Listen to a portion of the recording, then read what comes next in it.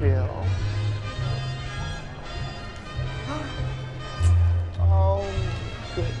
We got lucky finding a lot of great vintage. A lot of it is 40, 50 years old now. So it's either faded or missing piece of belt or jacket or something. So that's a little frustrating, but we can then use it as a template. But because I've worked with Ryan Murphy now for 24 years and we've done a lot of vintage shows, I've been able to build up a quite a great vintage vendor list.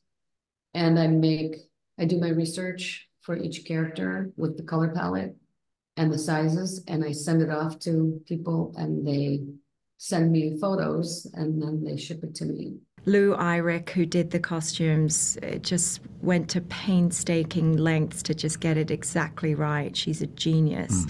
And I think it was fun for all of us. We all love a bit of glamour, let's be honest. Whatever you're doing, just don't do it in public, dear. Go sit down. You're telling people that I murdered my poor late husband? I can tend to be a little bit annoying with my detail, especially with tailoring.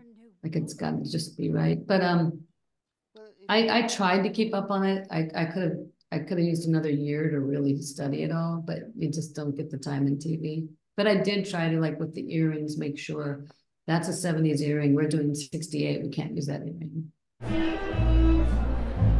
We came up with this idea of this beautiful, slightly evil menagerie on a pond of different birds. Each lady was a different, kind of level where extended into creature level, right? Because it was like extended reality.